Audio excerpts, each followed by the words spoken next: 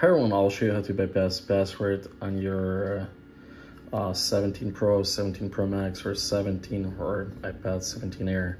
It's gonna be the same thing. So all you have to do, press power and volume up and power, turn it off. Then hold volume down and then side key, power. So hold volume down and then power key. Keep holding. Make sure you connect it to the laptop, to your MacBook or Windows, whatever you have, any computer. So press volume down and then side key and keep holding until it's gonna get you to this screen. Once you're on this screen, it's gonna come up on your computer right here to restore and then it's gonna download software, restore and update. It's gonna download software. I already downloaded, so mine is gonna be a little bit quicker. So it's gonna download and then it's gonna restart it's gonna do just like full reset. It's gonna reset your iPhone, so it's gonna be just like new.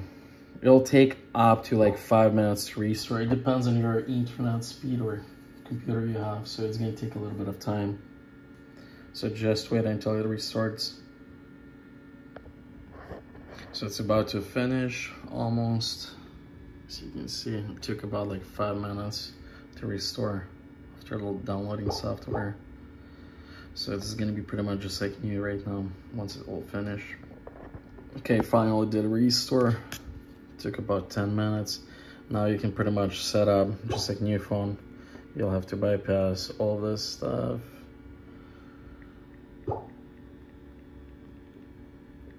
So once you connect to Wi-Fi, once you bypass all this stuff, it's gonna be just like new phone, as you can see. Yeah, we don't need that. Continue. We don't need password. So just like I'm just bypassing as quick as possible.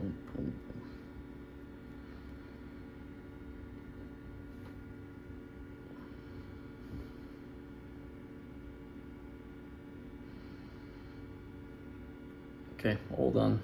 Pretty much you're, whoops, almost done. Okay, that's how to bypass password. Thanks for watching. If you like this video, please like and subscribe for more videos, and bye-bye.